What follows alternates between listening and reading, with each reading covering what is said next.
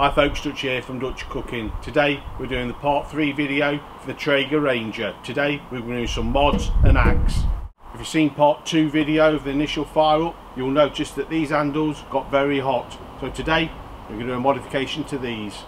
So to insulate these handles, all we've got is some heat shrink. And what I've done is cut it down like that. What we're going to do is place some on the handle. Like that. Take our heat gun. I'm going to do it away from here.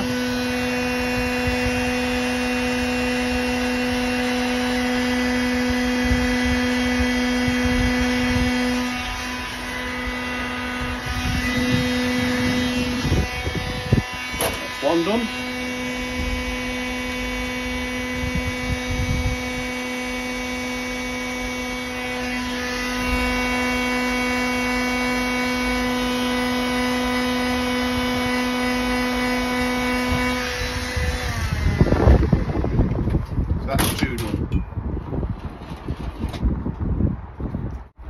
So what we'll do is just going to cut the end off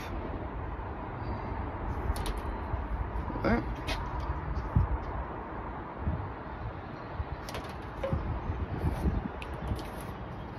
We're going to cut a second piece. Put that on.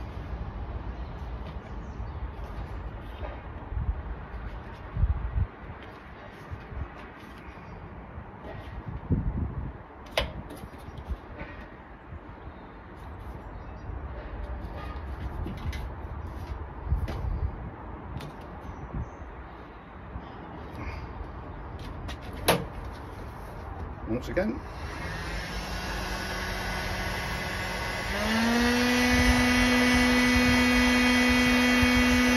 Just warm that, stick it together.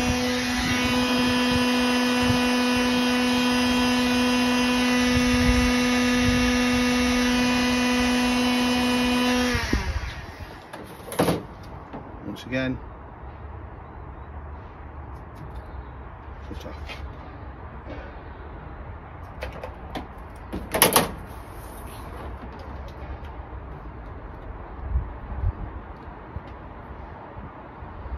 So now we've got 2 insulated handles.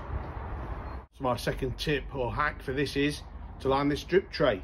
Now we all know you can buy liners for these, but they're quite expensive. So just take some aluminium foil, small bit to begin with.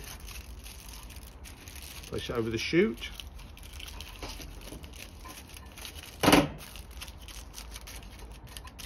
Like that.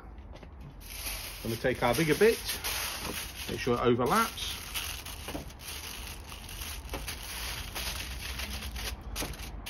Fold the edges.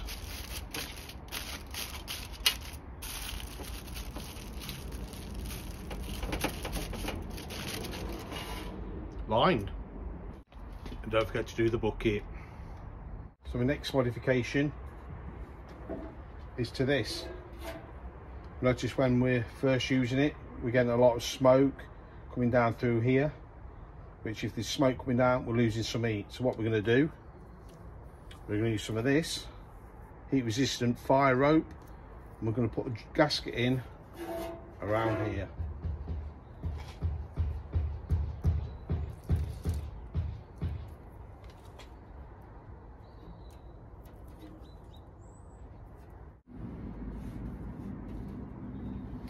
There we have it. Now we have a seal.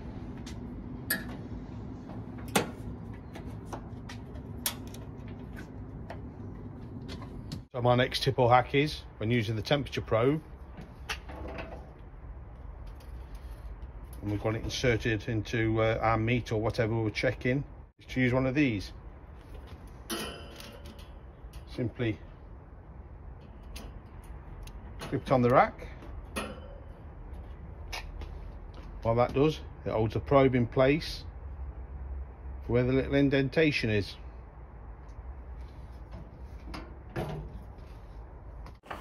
So one of the biggest issues I have with the Traeger Ranger is it's supposed to be portable. Yeah, it runs off mains voltage. Not like some other pellet grills that are portable. They run off a 12-volt cigarette type of socket. This is mains powers. I think Traeger have basically just taken the technology they have with the controller and the augers and the igniter tubes and just incorporated this. I think really to be classed as a truly portable pellet grill, it's got to be 12 volt. Saying that, you can run them off a power pack, but these power packs can be expensive, £500–600, $700–800. I've come up with a cheap solution. This is a 12 volt 33 ampere hour battery straight out of my golf trolley with an inverter. I first tried it on this inverter, 300 watts, as I'm reliably informed that this unit takes 280 watts to start and then drops down to 30 watts to run. This tripped out as soon as it tried to ignite. So I bought a second unit at 1500 watts. So we'll connect it up and we'll see how we go. So switch on. Get our inverter running. We'll now power up.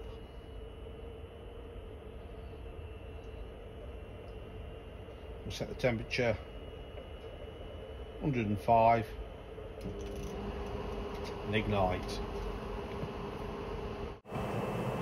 So to calculate the amount of run hours we'll get out of this battery, we take the 12 volts and times the 33 ampere hours, gives us 396 watts. This unit runs after it's ignited at 30 watts. That's 13 hours. We deduct some off for the initial starting because this runs at 280 to start off for a few minutes. So I reckon we can get a good 9 hours out of this battery. One thing I'd always recommend with any new grill is to find out where the hot spots are on the grill. Whether it be a pellet grill, a wood smoker, or even a Weber. It's always good to know the heat distribution across your grill. So for that, we're going to use these. They're just store-bought, par-baked bread rolls. You can use the canned biscuits or anything like that, just to check on this. I'm going to place these evenly across our rack.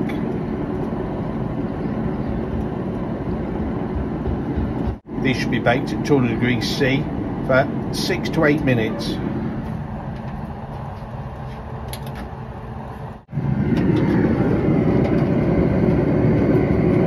Start off at the back. As you can see, colour, which I would expect that is where the heat's coming up. I'll always, and we'll see it down on this side as well. Yeah, there we are. The other thing is, looking at this,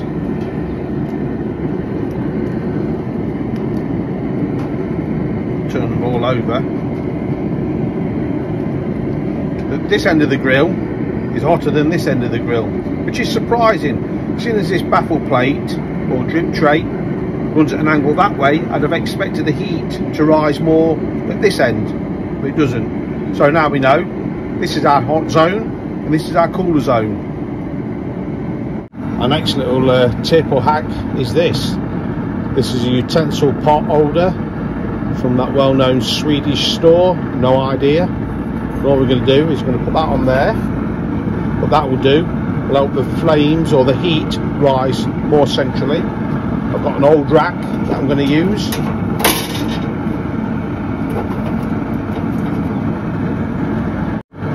And this is good for when you want to put a pan on. All the heat is going direct onto the bottom of this pan. Or we can make some coffee.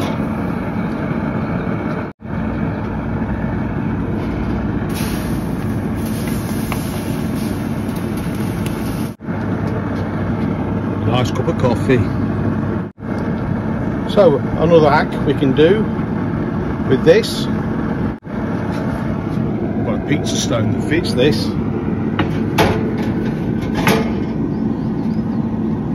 Perfectly. Get the lid down, get the pizza stone warmed up, and we'll cook ourselves a pizza. When we're using the pizza stone or the ring for the pot boiling, there's a lot of heat comes out of here. So all we're going to do is take some aluminium foil, we're going to fold it up,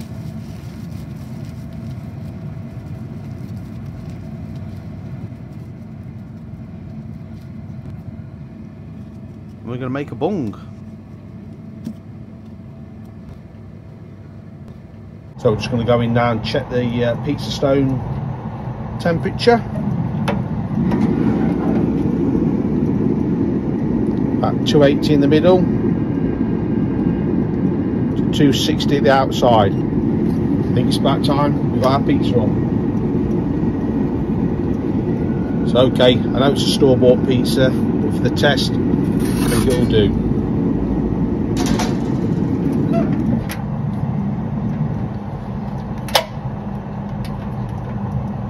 Go in and have a check on our pizza.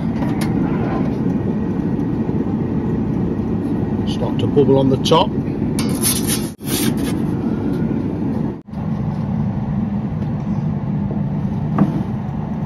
So there we have pizza cooked on the Traeger Ranger.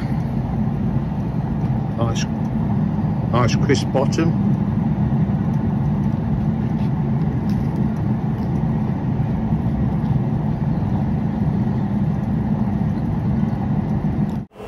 So that's it for part 3 of this series.